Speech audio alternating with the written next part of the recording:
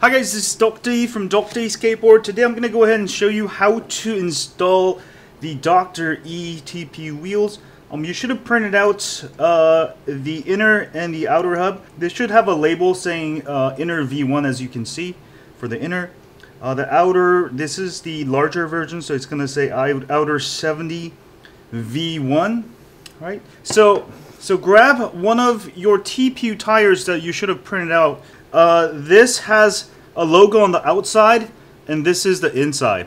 Alright, so you're going to stick the inner in here. Now before you stick it in there, go ahead and insert, you can go ahead and insert any kind of standard 608 bearings, and they should be snug fit.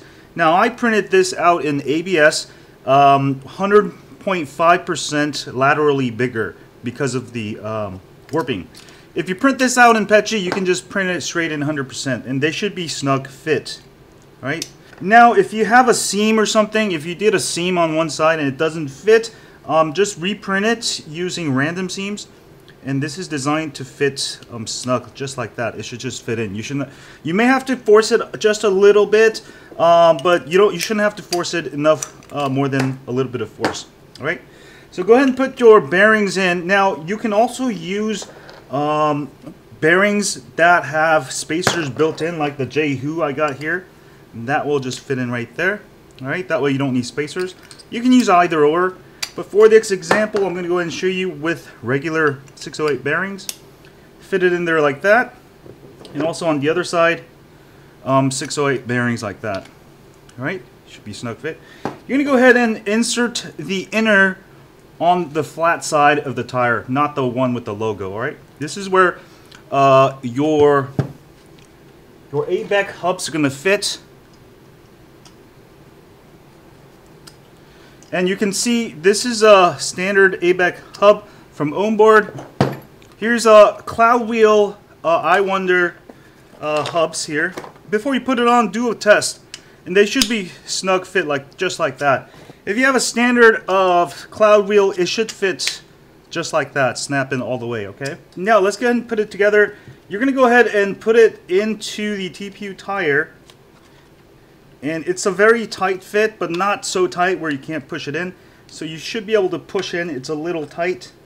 And it's designed that way with tight tolerances, and you may have to push it in like that.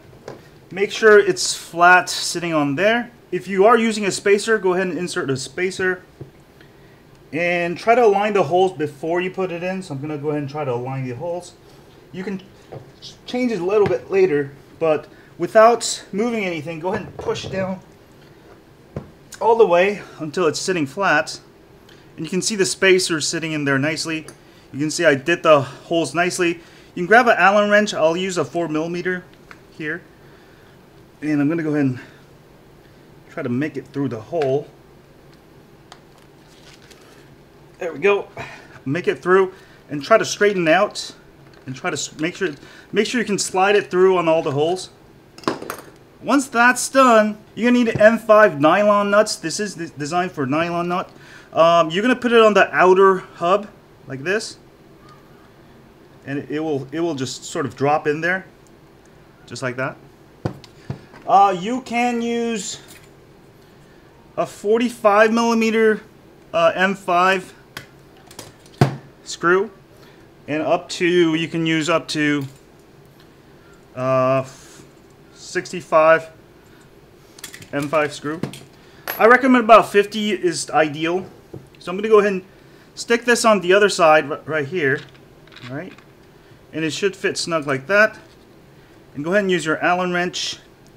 And try to go slow about it. And it should tighten.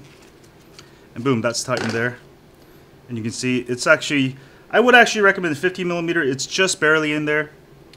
But 45 is fine. So do that for all the 6 holes. Now make sure the nut is sitting down when you're screwing in, and I don't recommend using I recommend you doing it manually, because sometimes with power tools you can strip it, but if you manually do it, you should be fine to go. Okay, once done, go ahead and tighten, alternate diagonally, You don't have to over tighten it. Because these are using M5 nuts and screws, they're very, very strong. Also, I'm using ABS. These will never break apart, right? And so long as you print it the TPU well. Check that the layer adhesion in the perimeters here are good, like mine here. Right, is very good. And check the layer adhesion over here. Also go ahead and check. This wheel is nearly perfect in terms of how I put it.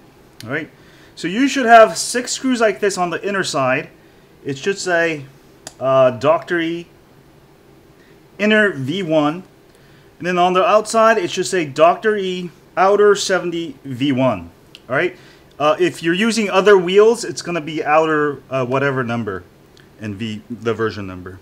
All right, and it should be facing out. The reason why we put the nuts on the outside is so we can see if the nuts get loose, we can see it right away. All right, now that's ready to go. That's how you put a Dr. E's TPU wheel together. This thing's solid as a rock, yet it's got the flex to give you that perfect ride that you've never imagined before. I mean, I love these wheels. These wheels are just awesome. All right.